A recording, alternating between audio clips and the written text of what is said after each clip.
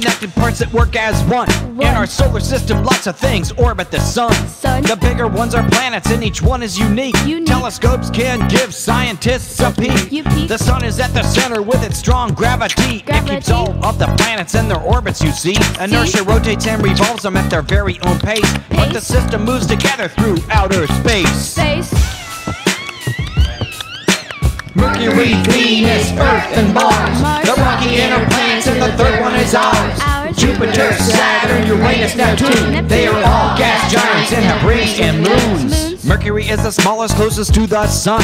It's rocky with no atmosphere, it's cooked overdone.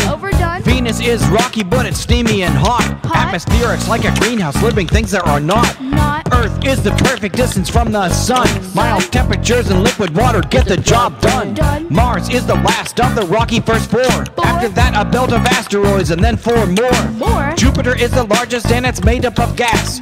Saturn has the biggest rings but no rocky mass. Uranus has a funny name and it's made of gas too. Neptune is the final gas giant, it's true. Mercury, Venus, Earth, and Mars. The rocky inner planets, and the third one is ours. Jupiter, Saturn, Uranus, Neptune. They are all gas giants and have rings and moons. Mercury, Venus, Earth, and Mars. The rocky inner planets, and the third one is ours. Jupiter, Saturn, Uranus, Neptune. They are all gas giants and have rings and moons.